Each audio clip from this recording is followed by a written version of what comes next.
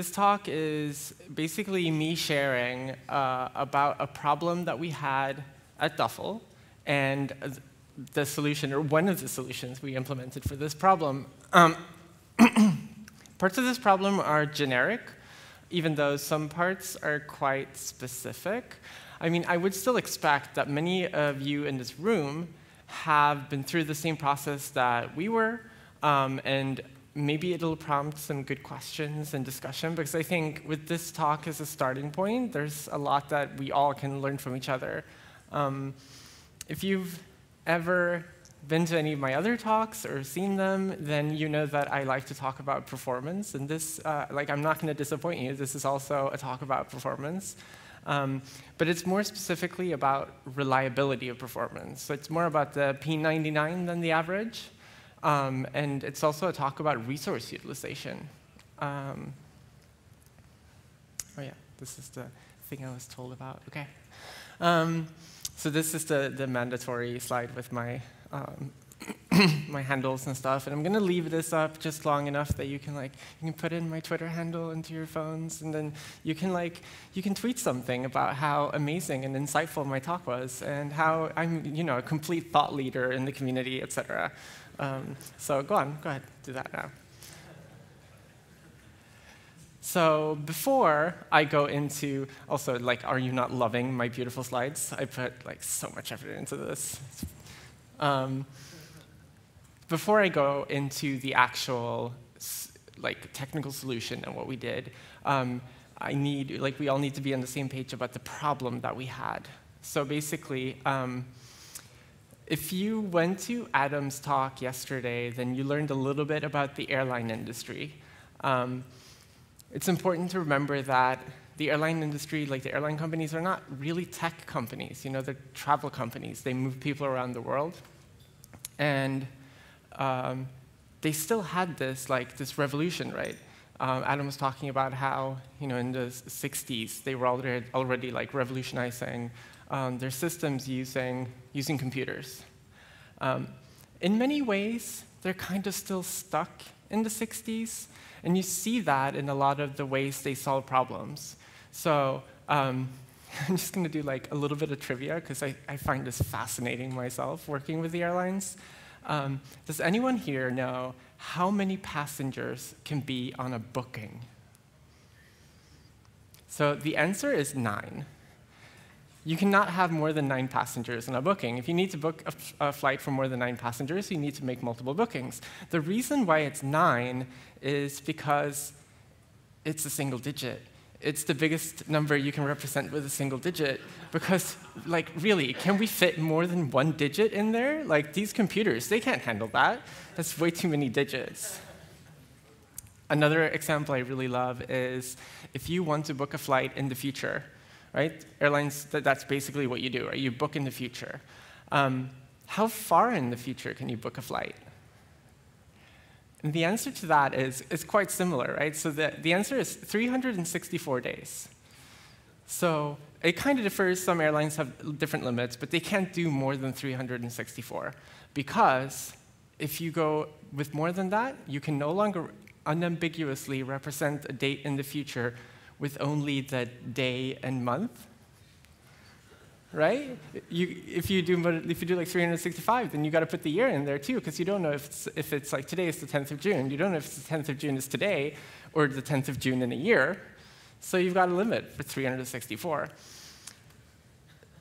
And we see this a lot. So the airline industry, they're trying to improve their systems. They're trying to make things better. And so that's why we have something now called NDC, which is the new distribution capability. Also, if you went to Adam's talk, you learned a lot of abbreviations. They really like abbreviations. And NDC is an extremely modern, state-of-the-art standard, which is why it uses SOAP and XML for everything. But it allows for a lot of things. It allows for searching for flights, booking them. You can do seat selection, ancillaries, baggage allowance. You can do all kinds of cool stuff. You can cancel your flights. You can change your flights. It's really amazing. But it has some downsides. And today we're going to talk specifically about search. So when you do a search, You send a search out to an airline, you give it a number of passengers, departure dates, and a route. You say like where you want to fly.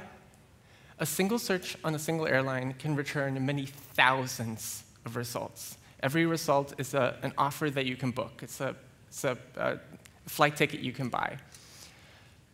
And these are sent in the XML format, which often ends up being tens of megabytes of XML. It's not unusual to get 40 megabytes of XML back from one airline for one search. And these APIs have very limited filtering capabilities. It's a little bit different depending on which specific airline we're talking about, but overall, not a lot of filtering. So if you're going to build a system to search these APIs, you need to be able to process huge amounts of XML, huge amounts of offers. And it is almost impossible to cache. This almost turns into an argument every time we talk about this, or like anyone talks about this, because you hear this problem, and your first solution is, oh, well, I'll just cache it. It's fine. We can just cache it. And no, you can't. It is not possible to cache it. And if you want, I can rant at you for 20 minutes after this talk. You just come up to me, and I'll tell you all the reasons why you cannot cache these offers. And I just want to share the suffering a little bit. You can look at this pretty XML that we got back from an airline at some point. But not only do we need to search an airline, that's what we've been talking about so far, we need to be able to search multiple airlines. Because an end user who wants to search for a flight, they don't necessarily care about which airline is operating that plane. They just care about getting from one point to another. And so we need to be able to hit multiple airlines. And in Elixir, we do concurrency by having multiple processes.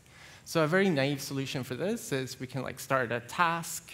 That task itself that can run a function that executes an HTTP request to the airline, gets a response back, and does some processing. And we can fan out and hit all of the airlines with a bunch of tasks, gather all the results back, aggregate them, and pass them on to our user.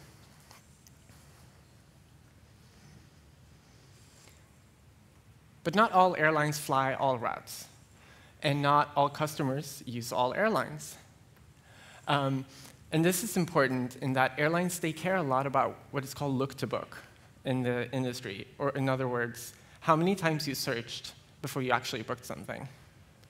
And it should be pretty obvious why they care about this, because they're trying to produce 40 megabytes of XML for every search you're sending. They need really big servers. They're putting a lot of money into being able to produce these results.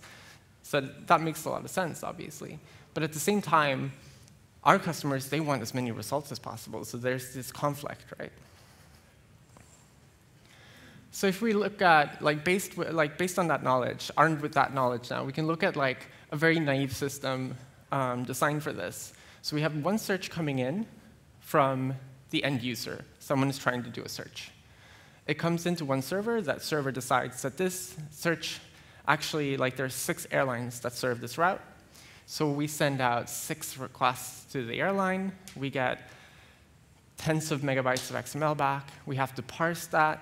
We have to process it. And we have to aggregate it all together and pass it back to the end user.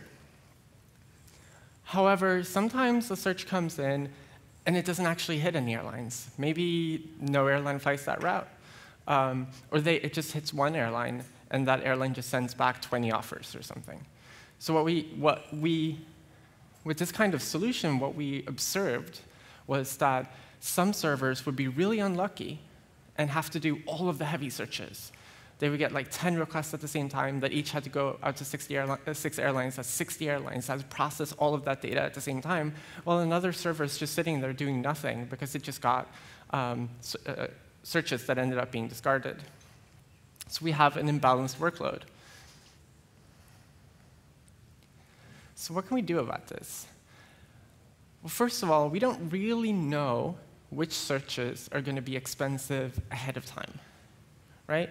we could maybe do some kind of magical heuristic on, we've seen this route being searched before, and it took this long then, and then, we can try to distribute based on that. But that doesn't necessarily work because different customers use different airlines. It's a complex problem. And we need it, whatever we do to solve this problem, we need it to be fast. Right? We can't make it slower. It's unfortunately already slow. And because we're sitting in between the end user, which in many cases is also some kind of system that has to do processing of the offers, and then we have to do processing of the offers, and then the airline has to create all the offers. In reality, often the airline system is actually multiple systems that are chained together, and so a lot of servers have to touch this data. And we really can't make it any slower, right? We have to be as fast as possible to handle this. And then there's one final sort of requirement with this, which I haven't mentioned before, which is that we're talking about a synchronous search API. So we're talking about an API where end users are able to send in a search to the API and then wait on that HTTP request until it finishes and then get the results back. Obviously, that's not the only way to solve it, but that's the one we're focusing on today.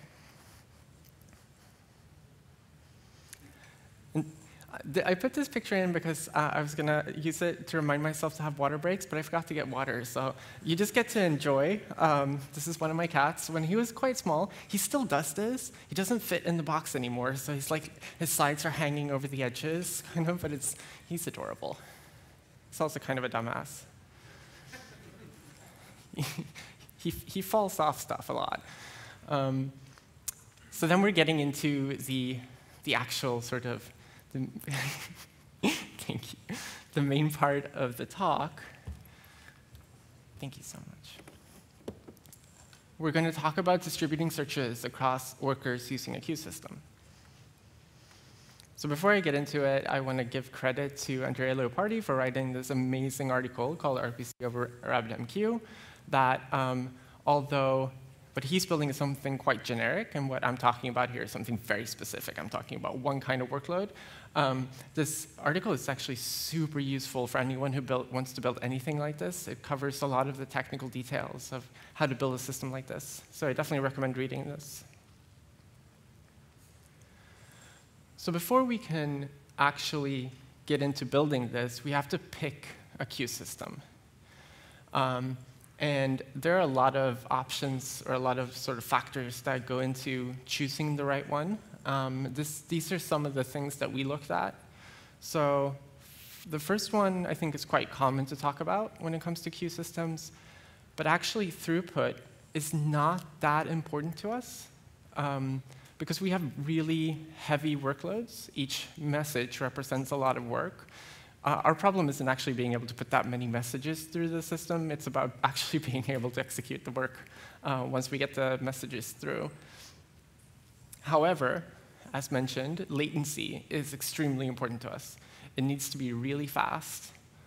And on top of that, we have a strong preference for managed services. We don't want to have a team sort of setting up, maintaining, operating, tuning, and tweaking a system like this.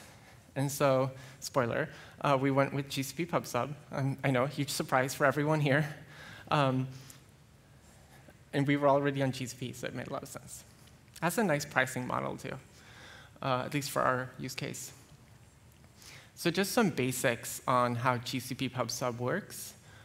It has topics. Topics are what you publish messages into. It has subscriptions. That's what you read the messages out of.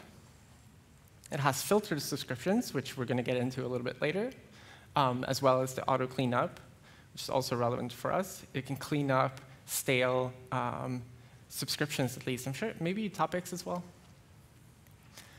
It supports both pull-based API using long polling and a push-based API, which I think is gRPC. And of course, it's managed, which is really important. And then a final thing that I think I'm going to be able to get into is also message acknowledgement deadlines.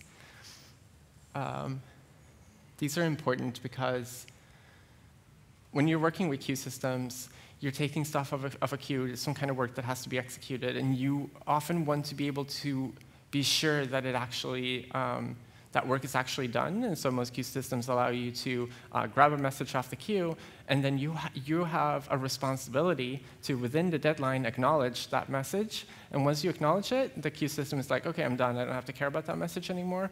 But if you pass the deadline, the message is available in the queue again, which ensures then that if you have a server that pulls down a message and then crashes, that message will then later be processed by someone else. So now we have a new sort of system diagram for this. And similar to before, we have a request coming in from the end user to the API. That the server that accepts that message does a little bit of like initial processing, validation, that kind of thing, and then puts the search onto the search request topic. Now, a big difference here, a really crucial difference, is that now, if the end user search actually needs to hit multiple airlines, we can publish multiple messages. So if it's 6 airlines, we put 6 messages on that topic. On the other side of it, we have some group of workers that are all listening to a single subscription and getting messages kind of load balanced over them so that they all get to share the workload. And each worker can pick up more messages when it's ready to do so. When the workers then finish their work, they put the results onto the result topic. The result topic has multiple subscriptions to it. And I'm going to explain why there are multiple subscriptions.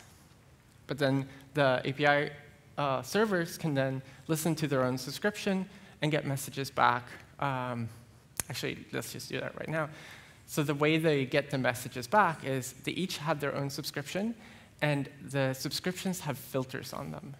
So the subscriptions will only make available messages that are that fulfill the criteria of the filter, and that's how we can ensure that the correct result goes back to the correct server. So filtered subscriptions are really cool. What we do is because we use Kubernetes, we have a lot of servers going up and going down again. Whenever a new server goes up, it dynamically creates a new subscription with a filter on its own name. So it's pod name, this unique ID for the pod. And it creates that at startup. When it shuts down, it does leave a subscription behind. But because stale subscriptions get cleaned up eventually, we don't really have to worry about it. They just go away as soon as people stop reading from them. If there are any messages left on that subscription, we don't really care about it because we have the API servers, because of the synchronous API, whenever they get a request in, they wait for that request to finish and then send results back. If it never finishes or something happens, there's nobody waiting for the message anymore, so nobody cares. And we do drain the requests. So going one level deeper into this is what the message format looks like. So obviously, we have the data in there. Data is the result of the search. Then we have a request ID, which is just something we use internally to track for logging and observability, et cetera.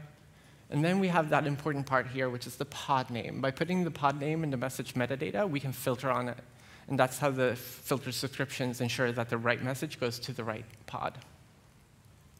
And then we have caller ID. So caller ID is just what we call the identifier that we use to, once the message is on the right server, it then also has to go to the right process. Because there is a process there sitting there waiting to be able to send its result back to the client that initiated the request. And then finally, we have a version, which is just something we use for those sort of brief moments where the code versions on the workers and the API servers mismatch, and we can just drop those messages. So to publish a message, we use a client. We publish the message to the request topic, and then the moment we get an acknowledgement that the message was actually published, we stop in a receive block. So send and receive are the most low-level concepts, functions involved in sending messages and receiving messages between processes. So when we get to this receive block, this process will just stop and wait to receive a message that fits this pattern, the search result data, up until the timeout that's configured in the after block. Once it does receive the message, it just like decodes it and passes it back up the chain all the way up to the user that's waiting for the results. And then finally, the explanation of caller ID. So the way that the caller ID allows us to associate the result with the process that's waiting for it is that it's actually the PID of the process that we dump into ETF, ETF format or Lang term format, which is just serialized Erlang data structures or Elixir data structures. It has to be base 64 because ETF is not necessarily a UTF-8 like proper string, and JSON needs proper strings. So and the metadata for the messages is JSON. But that's basically it.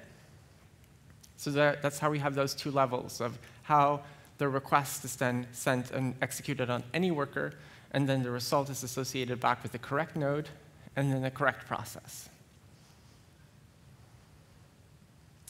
And now I actually get to have a water break.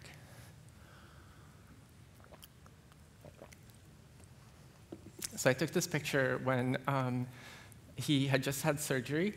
And the reason his pupils are that big is because he's really high. And he was just hysterically like running around my flat, attacking everything he could see for like 2 hours. He wouldn't stop. It was a lot of fun.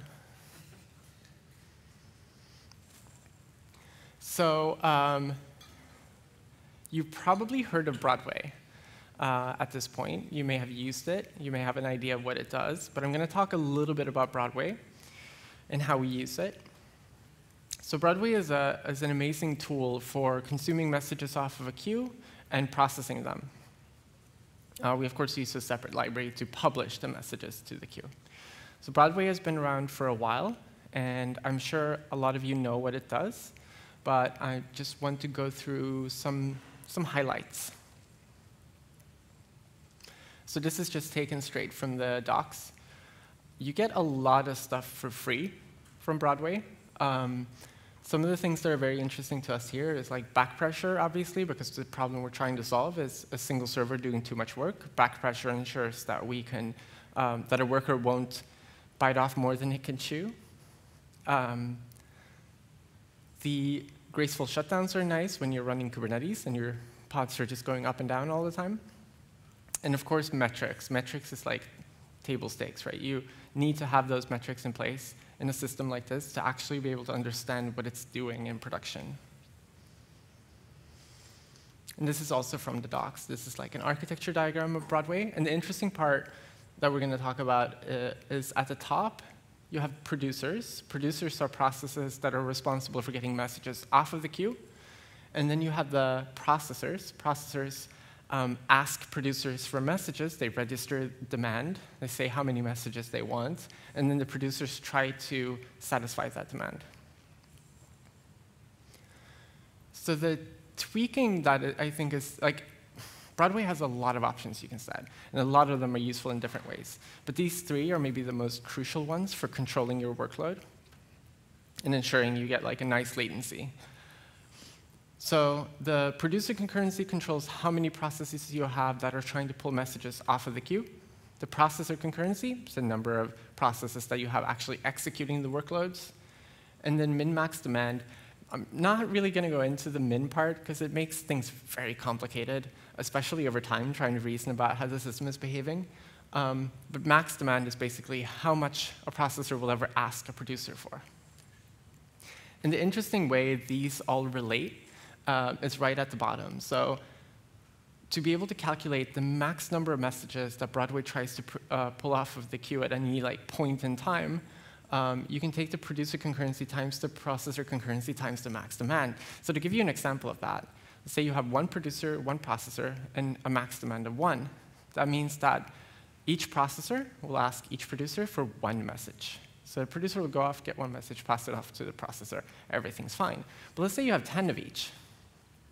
That means you now have 10 processors that are asking 10 producers for 10 messages. And the processors ask each producer for 10 messages.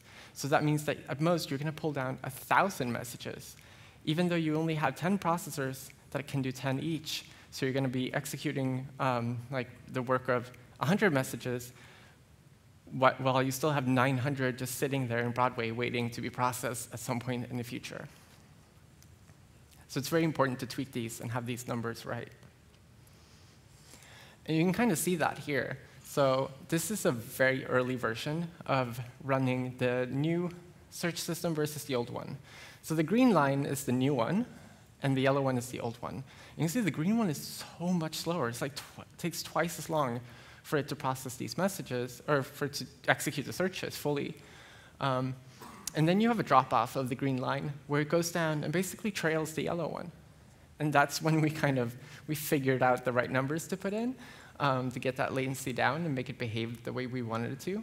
And what's really amazing about this is that now we're talking about a new system that has overhead, right? It has a network hop over to the queue system. The queue system has to make the message available. You have another network hop over to the worker. Then you have another network back to GCP PubSub, and then one last network hop back to the API server to get the messages, like get the whole workload all the way around the system.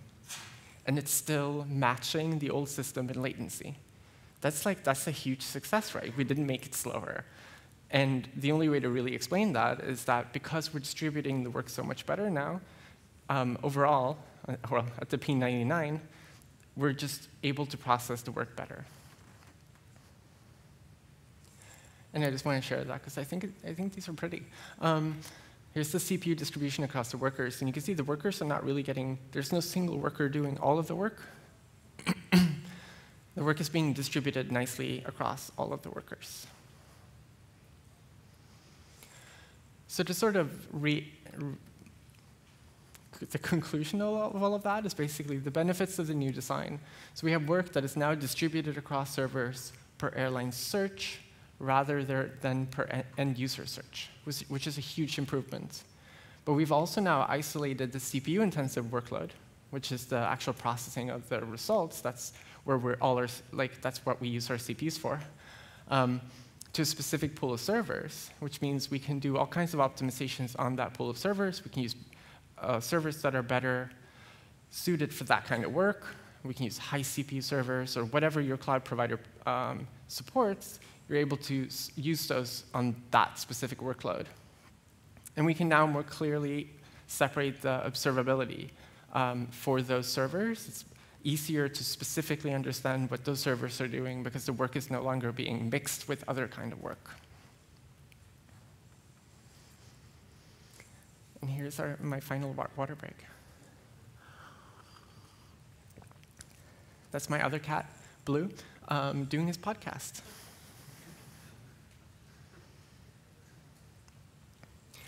Now, I have some bonus slides as well. Does it look a bit off-center?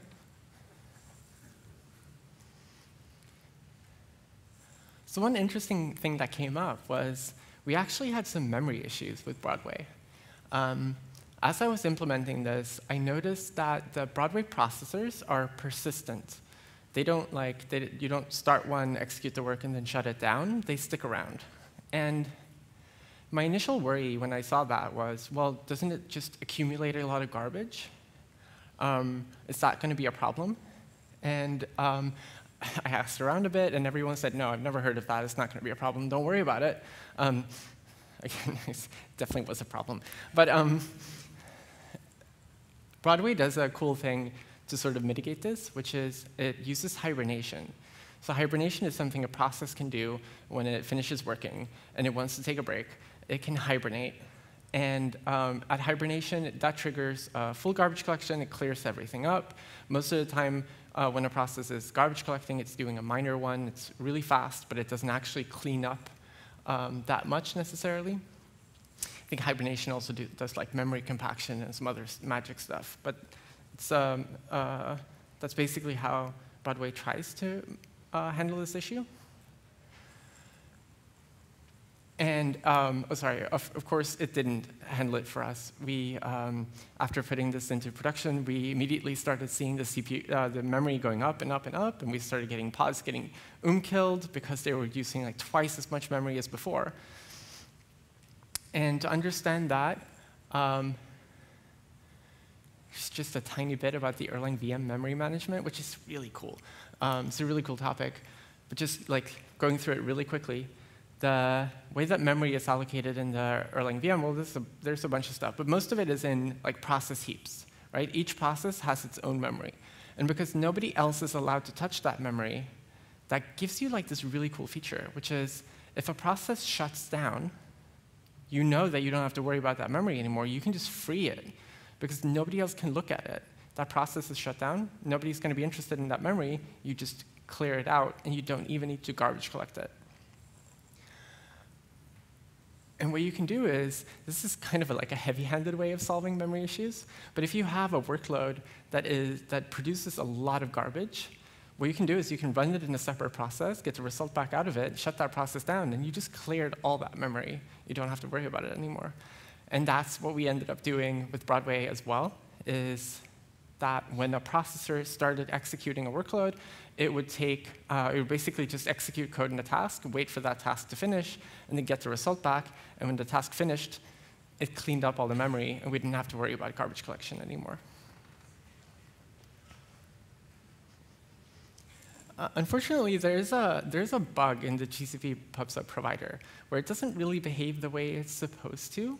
I still have it on my very long to-do list to look deeper into this and to fix it, but the way it manifests is that as Broadway has graceful shutdown, which is really cool. So basically, it starts by telling the producers, like, OK, time to stop getting more messages. It's time to, like, we're shutting down now. Don't get any more messages. We're not interested anymore. And then it goes to the processors and tells them to shut down, but finish your work first, and then we'll shut down. And it goes through the whole stack, like, and tells everyone it's time to stop working. However, the GCP PubSub provider uses long polling. And so the producer, when it gets that message saying, hey, it's time to chill, it's busy.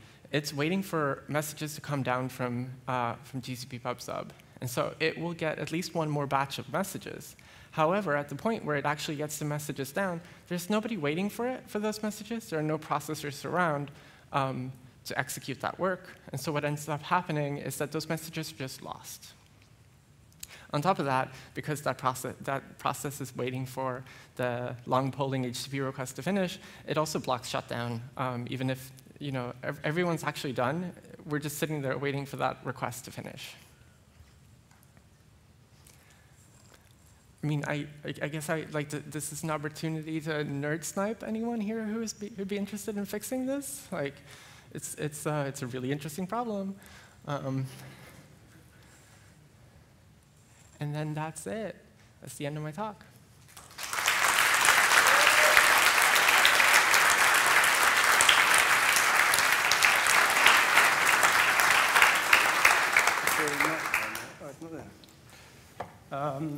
OK, has anyone got questions? You got the mic over there.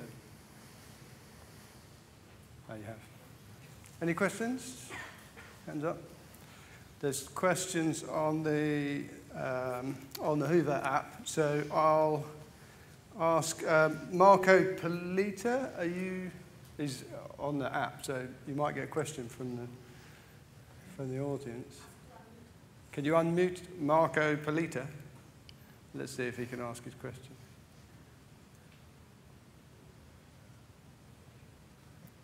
Yeah, I'm here. There we go. So I just wanted to know if other managed queuing system has been considered other than GCP PubSub. And thank you for the talk. It was really interesting. I mean, we definitely looked at other queue systems just to kind of understand what the ecosystem looked like and what options we had. I think in the end, also one big factor that I didn't mention was the fact that there already is a GCP PubSub provider for Broadway. That just made it a lot easier for us to move quickly with this project. Okay, and there's a question from Elliot Blackburn. You like this question? Elliot, are you there?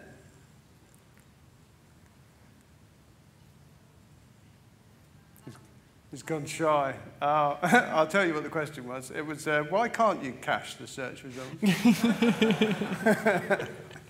Well, do you want to stay for another hour? I'll tell you all about it. Okay, so we've got a question from Jonathan Manchin.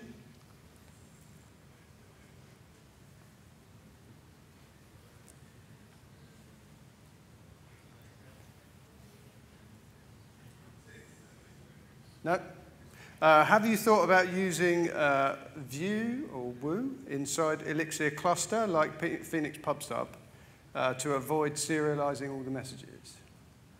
Did that make sense? I don't understand the question. I'm sorry. View? Like the JavaScript like front end? W-U-E-U-E. Q. Ah, okay, yeah, that makes sense. Good job, Adam. Have you thought about using a queue inside of Elixir cluster, like Phoenix PubSub, instead to avoid serializing all the messages? Yeah, that is a good question. One option we did look at was to not have like this proper persistent queue system and just pass messages around the cluster.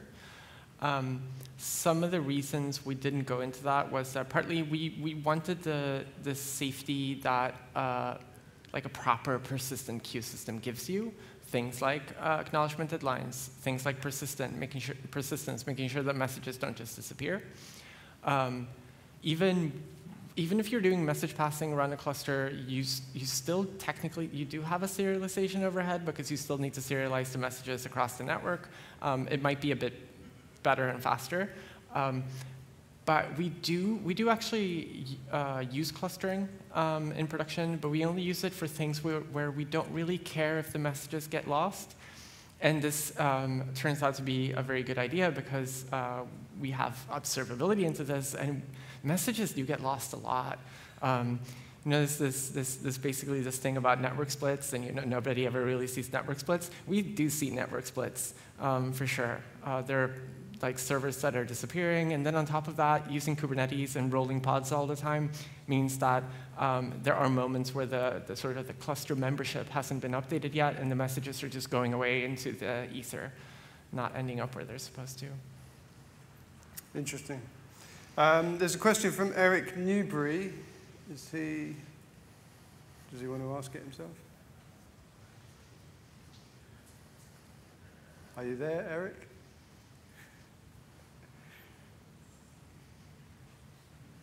No. Okay, so I'll ask the question. Can you explain more about the memory problem? Was it simply that it wasn't garbage collecting quickly enough and you needed to trigger a way to trigger it immediately? Yeah, and this is something that, like, again, our workloads they just generate so much garbage. It's just garbage everywhere. Parsing XML and then processing that data, there's a lot of garbage. And so we do all kinds of things to kind of manage that. And one thing that we have done in the past is just trigger manual GCs to just do a hard GC at certain places where we know that there's a lot of garbage that needs to be cleaned up, because it won't go away otherwise. And we even do that to kind of smooth out the memory usage over a lifetime of a process. But the technique that is the most efficient in doing this is definitely having the option of just shutting down the process that has all of that garbage. One possible approach to this would obviously be to allow you to configure how often hibernation happens in Broadway. That could, you could do it more often, that would help. But in the end, I think it would still, we would basically need to hibernate after every single message is processed. Okay, thank you very much, Johanna. Please, another round of applause.